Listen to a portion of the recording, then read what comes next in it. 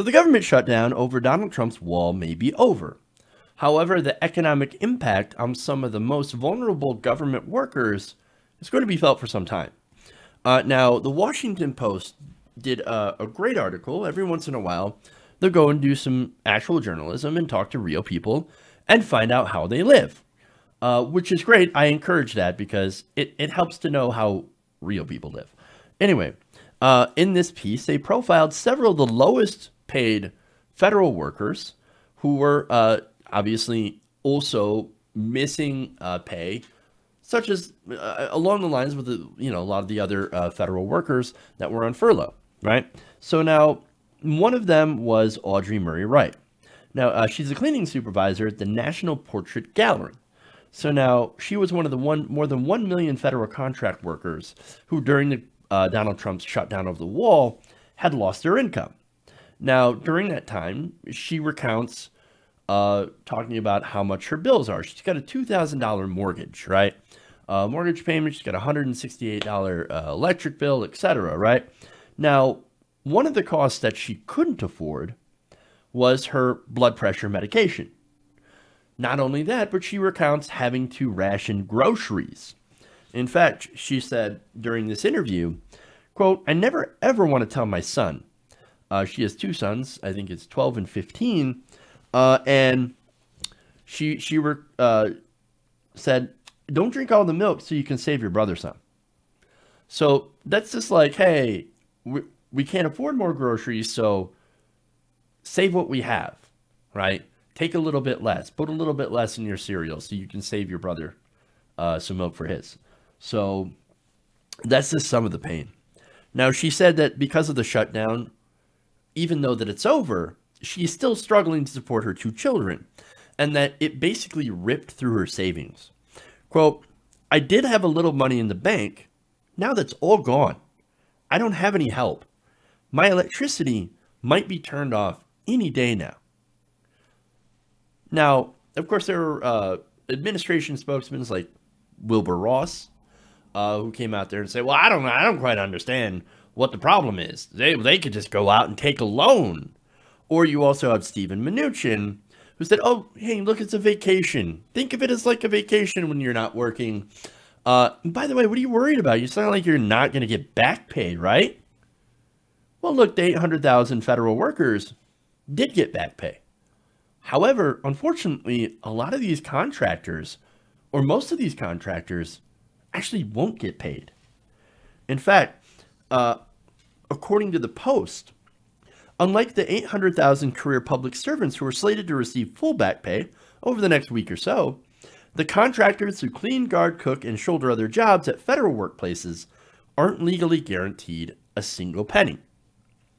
So not only did they just lose 35 days of pay, they will not get back pay. That's devastating. And look, it's not the first time, too. There was a shutdown back in 2013 over the ACA. Republicans shut down the government because they didn't want people to get health care. Oh my God, right? Now, that was 16 days long. And of course, you had federal workers, 850,000 federal workers at that time, that actually did get their back pay. Well, however, about 1,200 cleaners, security guards, and food service workers in the Washington area had received no back pay. No makeup pay whatsoever. And there are more examples. Julia Quintanilla, who's worked for the past 27 years as a janitor at the Agriculture Department and other federal agencies, said she cashed in the last of her sick days during the shutdown so that she could continue getting some sort of income. Now she's worried that she won't be able to afford taking care of her mother with dementia without risking her job security. Quote, "Her mental abilities are failing. She needs my help." The shutdown actually cost her about $1,000 in her savings.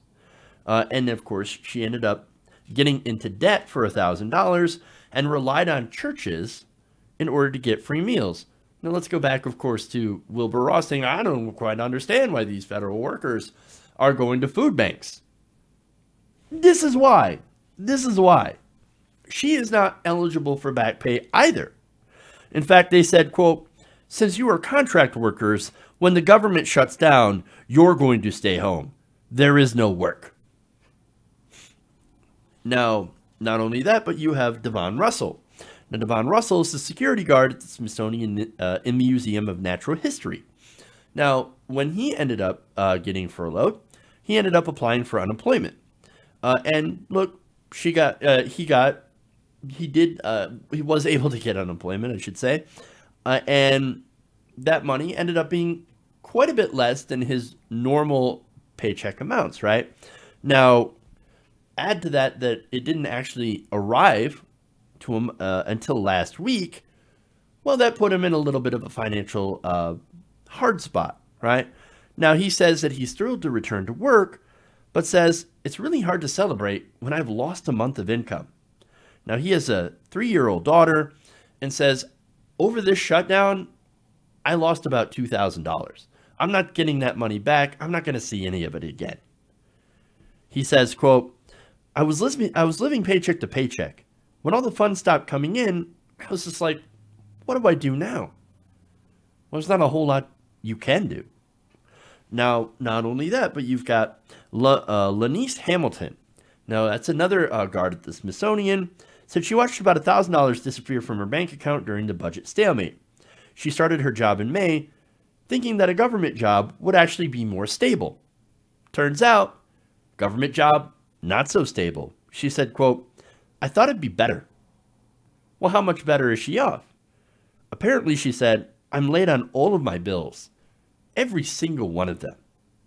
Catching up, she estimates, will take about 2 months.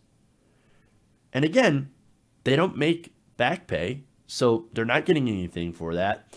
And to add to it, those jobs, being janitor or being a security guard, is actually some of the lowest paid positions in the government as contract work, right? In fact, they're the lowest paid laborers in the government economy, generally earning between $460 and $650 weekly, according to union leaders. Now, in Maryland, Washington especially, this is not a lot of money, right? This is actually fairly awful. And you heard before, one of those workers has a $2,000 mortgage. This is the cost of Donald Trump's shutdown. People, their lives were wrecked because Trump and Republicans wanted to hold the government hostage for a ridiculous border wall, something that wouldn't actually solve any problems. And back, as I said before, in 2013, they did the same thing over, what? Giving people health care. Republicans are the problem here. They keep taking these people's lives hostage in order to get their extreme agenda passed because they can't get it in any other way. I mean, look, for the last 2 years, President Trump had full control of the federal government on all branches, right? So he could have passed funding for a border wall. Why didn't he do that? Well, because he realized that his biggest focus was himself and giving himself and his friends and his donors giant tax cuts. So he focused on that. And then, you know, here comes 2020 coming closer. He goes, oh, right, I got to build a wall because my racist followers really, really want me to build a wall to keep out the Mexicans. So now I'm going to hold the government hostage. Well, it didn't turn out very well, did it? Right? And you think they learned. But again, no, they didn't learn. Donald Trump's talking about shutting down the government again if they don't come up with a budget deal within the next couple of weeks. So here we go again. I mean, look, these people, these regular working people are not going to be able to go through another shutdown. There's no way. And so, look, it's important that we get these people's stories out to show you how not just the normal federal workers, which, again, have also experienced tons of hardship, but at least are getting some sort of back pay, that there are people actually worse off than them that also are being forgotten in this conversation and lose out every time Republicans decide to hold the government hostage over their extreme agenda.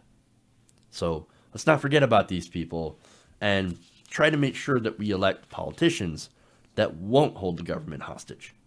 Hey guys, hopefully you enjoyed that free video. Now I'm going to have to ask you a favor. Between the demonetization and the YouTube algorithm messing around with view counts, etc., we're having a hard time adjusting to the new YouTube reality, which is where you guys come in. See, we have a Patreon, patreon.com/TYTNation, set up to help us rely on you guys, the viewers, instead of big corporate ads. Look, you know the show. You know I'm not in favor of big corporations anyway. So help us transition away from relying on the ad model to pay the bills and sign up to be a patron, patreon.com/TYTNation. That goes a long way to help us keep the lights on. And you guys will know that you're supporting independent progressive media.